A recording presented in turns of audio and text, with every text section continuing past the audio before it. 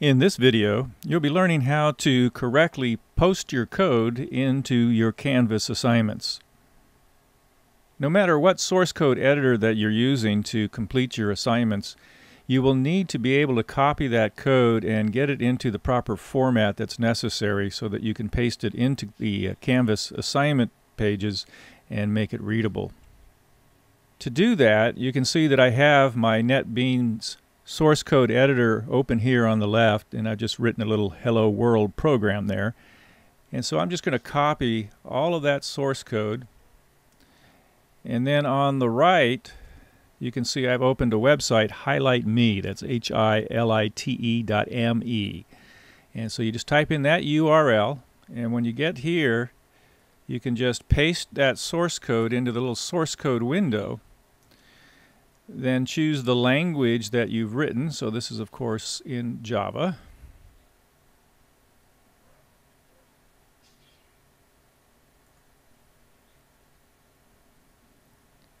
And then the second step is to identify your style. I just recommend you leave it at the default colorful.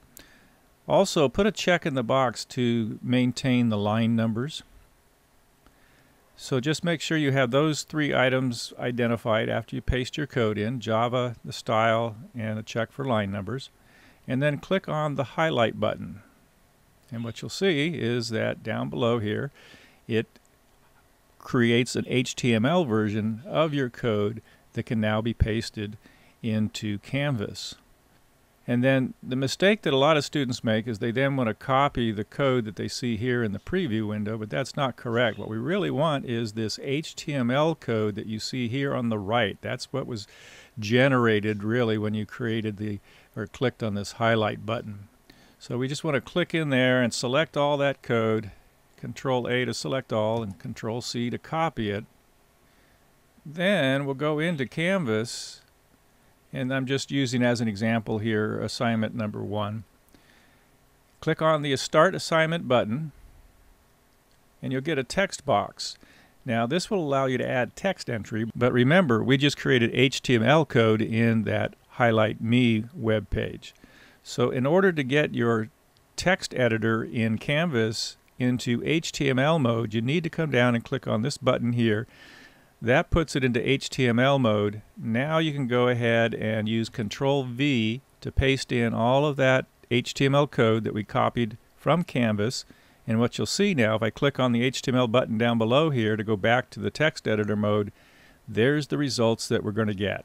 And that's what we want to see when we paste our code in Canvas. It's very readable and even copyable. You can now copy that, put it back into another project in your source code editor and run it if need be, which I'll do quite often as your programs get a little bit more extensive. I'll do that to quickly check to make sure that your programs can build and run correctly.